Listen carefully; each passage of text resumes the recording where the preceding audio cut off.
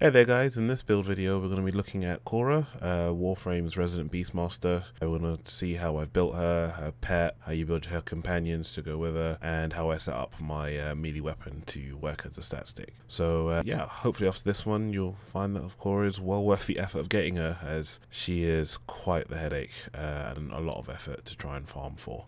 Okay, well now we're going to talk about the abilities of Khora. The first is her passive. Her passive basically allows her to get Venari to fight with her, and when Venari is out and active, it provides a slight speed boost for Khora. It also revives Venari should Venari be defeated in any way or just goes down. The first ability for Khora is Whip Claw, and this is just a nice quick attack that sends a group of enemies reeling where the reticule is. It also pairs quite well with the ability 2, which is Ensnare. Ensnare captures an enemy, it also pulls in enemies around it, rendering them unable to move, unable to attack. Is quite good as a CC ability. If you use Whip Claw in this ability, it actually doubles the amount of damage it does. It's a very nice combo to do together. The third ability is actually being able to command Venari. You can have it into a attack stance, a healing stance, or a defensive stance. The healing stance you can actually target with a reticule and Venari will then heal it.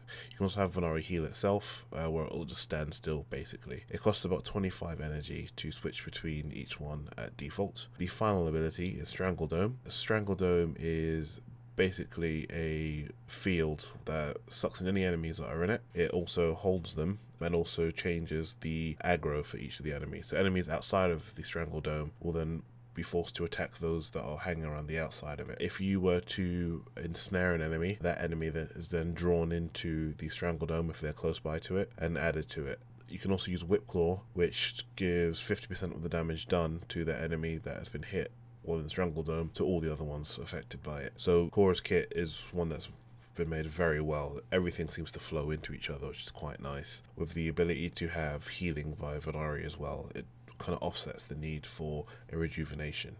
Or other abilities like Life Strike or Healing Return. Another thing that we're going to look into now as we head into the abilities of Venari is something else that will offset the need for healing.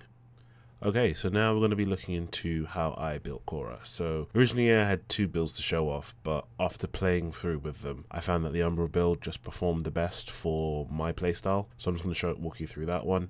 If you don't have the Umbral mods yet, what you can do is just use the standard equivalent. So, you know, Vitality, Steel Fiber, Intensify. It'll be the same sort of thing, just obviously you won't get the set bonuses. So let's walk through the abilities now. So we have Steel Charge to give us more melee damage, which is something that we'll use a lot because we use Whip Claw. Right now I have Handspring equipped in there. We're going to use Umbral Vitality for health, Streamline for a bit of efficiency, Hunter Adrenaline to give us energy when we get hit, Gladiator Resolve for more health, Transient Fortitude for more power strength, Augur Message for putting our duration back. We have Umbral Intensify for power strength and Umbral Fiber. So altogether you do get the set bonus from all the Umbral mods, and that's just how my setup is. Okay, so here we have Venari. We can see we've put 4 forma in her. So we've got Hunter Recovery to give us some lifesteal link. We've got Maul for melee damage. We have Link Health to give Venari some more health. We're using Animal Instinct for that loot radar. We're using Pack Leader so that melee strikes will heal Venari. We use Swipe so that it will attack 4 times.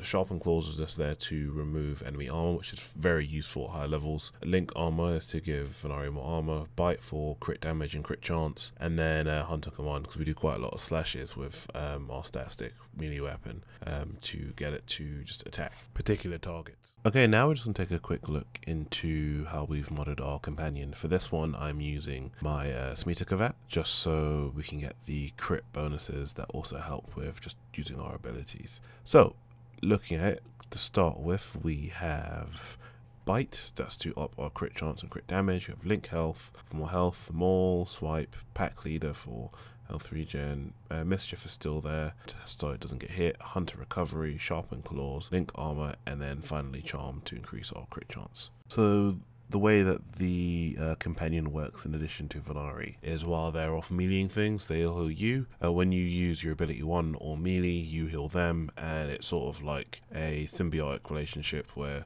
you just keep giving each other health. It's just really good, and I really enjoy this playstyle.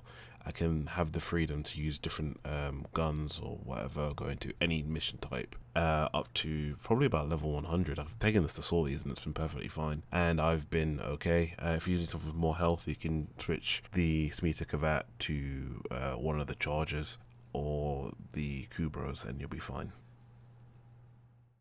And finally, we're just going to take a quick look at the weapon we're using as our stat stick.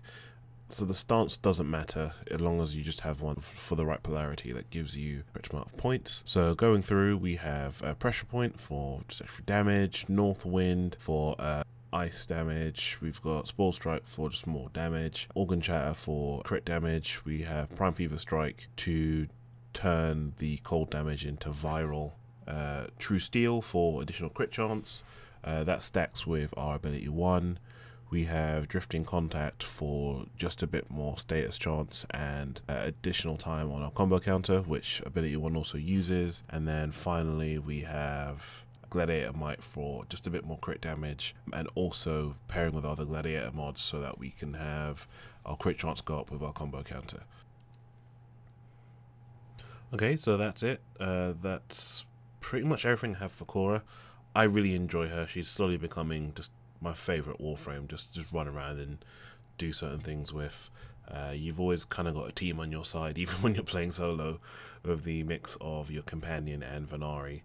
The just heals that you get from this build makes soloing and even survivals just way more enjoyable. You can just play around and not have to worry so much. You will go down in higher levels if you don't pay attention to your health and you don't melee things, but for the most part you are generally okay as long as you use your abilities. You shouldn't have any issues.